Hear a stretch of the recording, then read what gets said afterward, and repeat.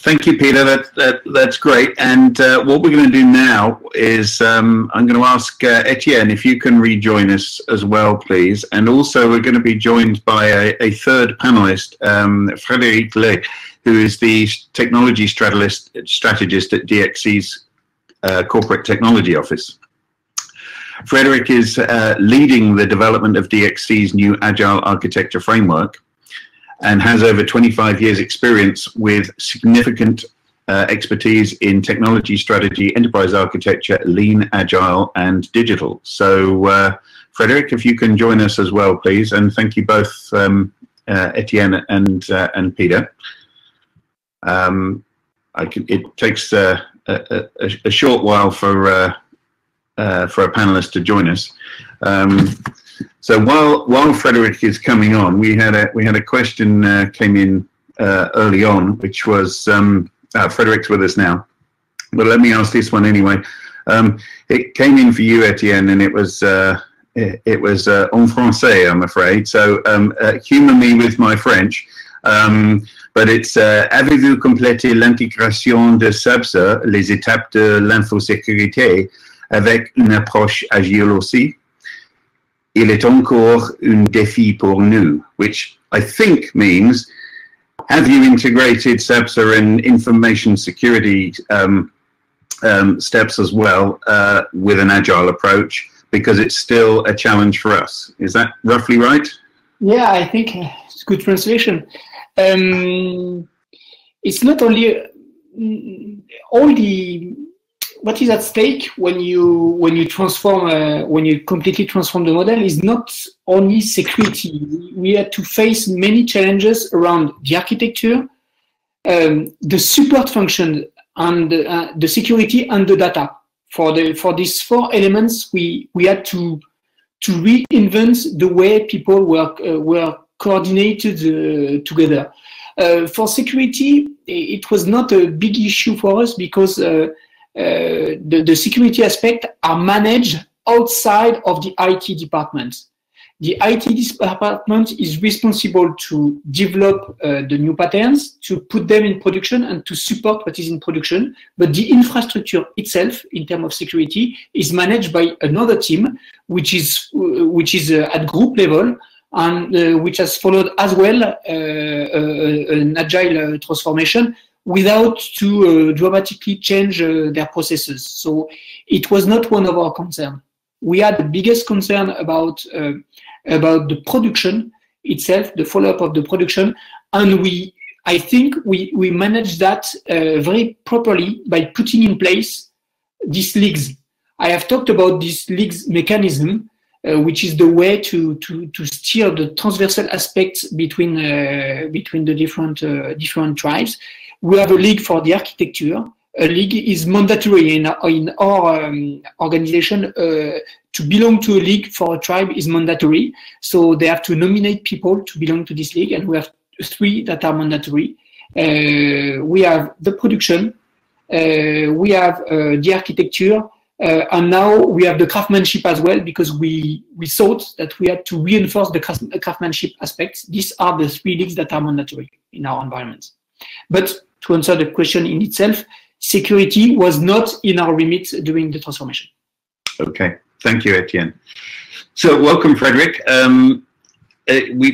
We've heard from both Etienne and Peter sharing their experience inside their organizations. How does what you've heard there relate to the Open Agile Architecture Standard from the Open Group that you've been so instrumental in driving? First of all, thank you, Etienne and Peter, for those great presentations.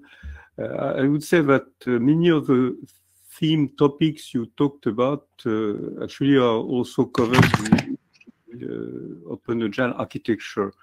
And I will maybe focus on a few highlights.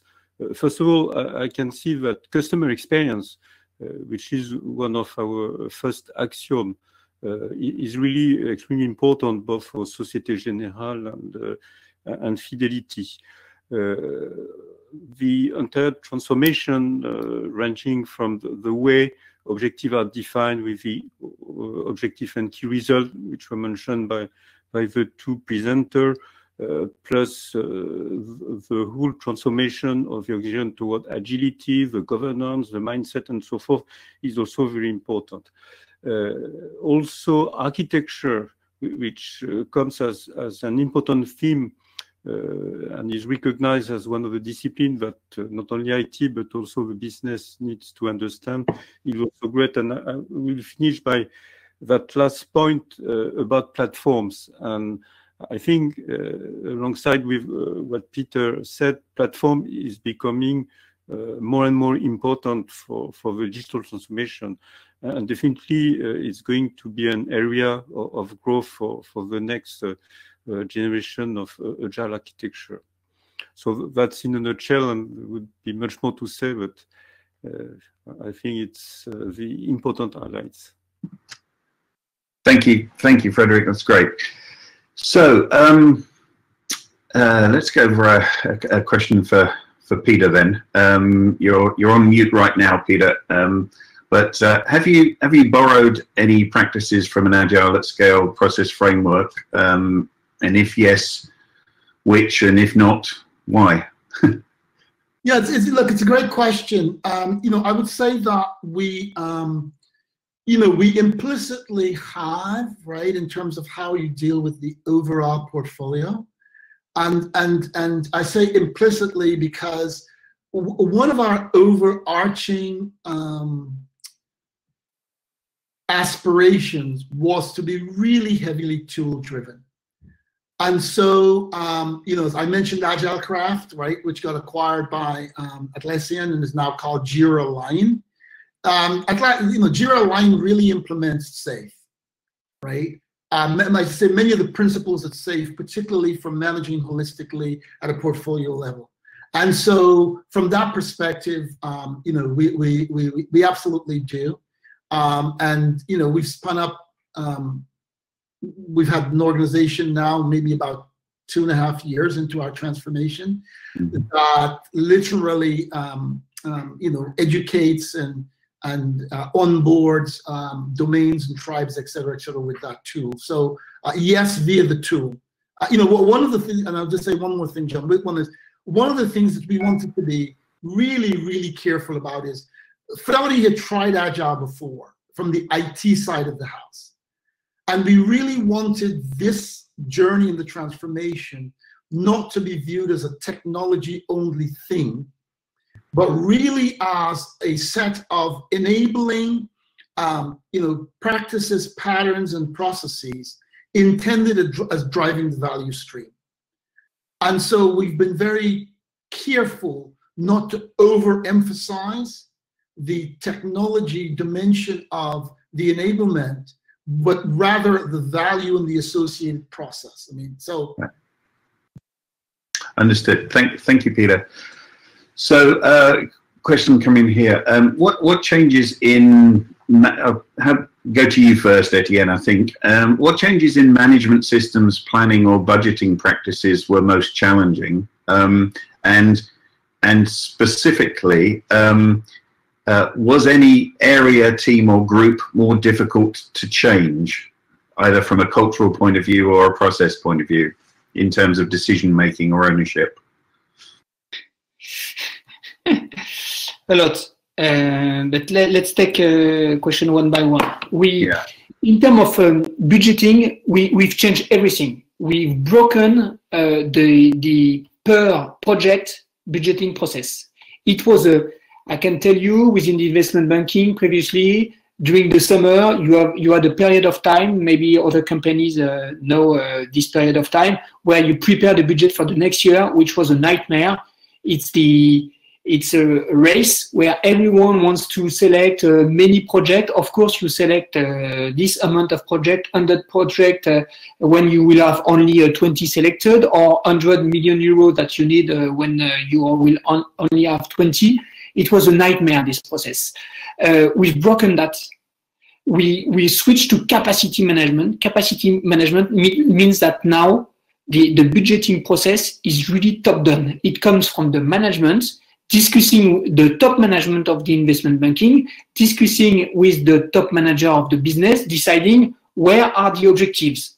And depending on the objectives and the main area where we need to invest, they allocate the budget for the year, irrespective of, of course, there's a discussion, but it's irrespective of the list of projects that you can select during the summer. So first of all, we switch to capacity management. Once this budget is given to the tribe, it's a given budget for 1 year. It does not change. It is not because you will have a new project at the beginning of the year coming from the Fed or coming from whoever that you will have more budget. You will have to reprioritize inside your backlog. And then we've switched, second element, we switched to resource-based management, because now not only it's a capacity-based approach with a fixed budget, but we determine a number of FTE, full-time equivalents, at the beginning of the year. So we give you a number of heads that you will have. So we know you will not play with the budget by trying to do, if I do that in India, if I do this here, etc. I try to do a mix to arrange with the request I have. No, we give you a fixed frame, and in this frame, you are forced to prioritize. That's the key change that we've made. And then who were the more difficult stuff to change? I would say, first of all, for these processes, it was a long journey. We wanted to switch to capacity management 1 year after the start of the transformation. In 2018, we only switched last year, so we've lost 1 year because the structure was not ready.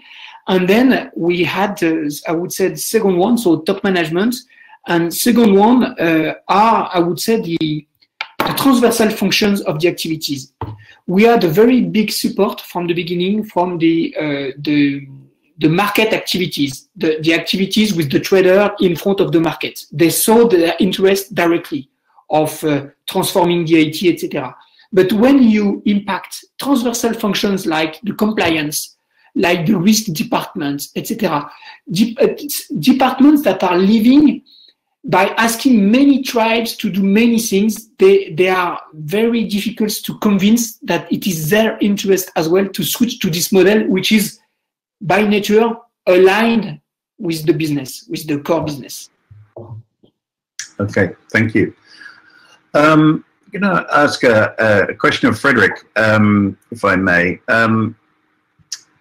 You stressed, and it came out in the presentations, and you just stressed in your brief summary of the Open Agile Architecture Standard, the importance of platform is in a digital agile transformation.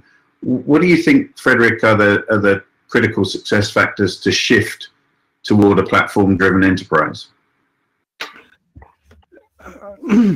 There's one thing that caught my attention in Peter's presentation is that idea of city planning applied to platform. And the reason why I'm linking that to your question, Steve, is that when you create platforms, you have a coordination challenge, because that platform is only going to be successful if it meets somehow internal demand and if it's used. And frankly, that coordination challenge cannot only be addressed by either a top-down approach, because generally platforms that are mandated by the top may not meet the needs of the folks who are supposed to use them. But on the other hand, if you do not define a minimum set of standards, of way of approaching it, then you will result into a mess. So navigating between those two problems is probably a big challenge. But Peter, I would suspect that you've got to also insight into that one, because I saw in your presentation that you are quite advanced on that one. Yeah, no, absolutely, Frédéric. You're 100% right. I mean, the fundamental issue is, and I think that this is one of the key learnings from the CSPs, right? The cloud service providers. look, they're very opinionated about their managed services. And there's a reason why they are, and quite frankly, if one pays attention, one can leverage tremendous benefit from those architectures. And so we realized that we had to be very opinionated about the standards and practices, et cetera, et cetera. I mean, so for example, we've articulated a very concrete set of principles, 5 to 7, that defines whether you're a platform. And what's ironic about that is the very first one, is actually rather trivial, but rather difficult for most platforms, which is, can the consumers of your platform actually utilize it without talking to you, i.e. like a managed service? Now, for many IT-built platforms within organizations, that's absolutely not true, right? And then secondly, look, there's a fundamental human desire for individuation. So duplication of capabilities, right? Is really easy occurs very easily in organizations.